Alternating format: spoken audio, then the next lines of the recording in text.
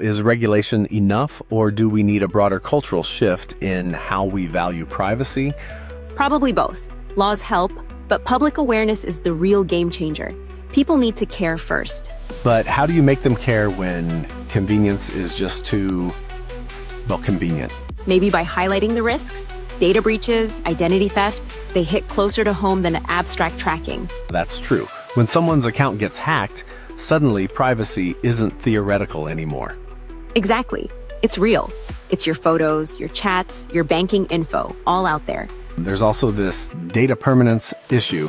Once it's out, it's nearly impossible to pull back. That's the scary part.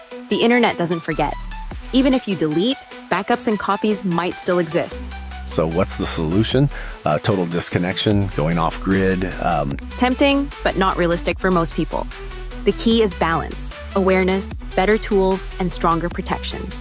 Tools like encrypted messaging apps, VPNs, browser extensions that block trackers. Exactly. And being mindful, checking app permissions, turning off unnecessary access using aliases. Sounds like digital hygiene, just like brushing your teeth, but for your data. Love that analogy. We need to make privacy a habit, not a one-time fix.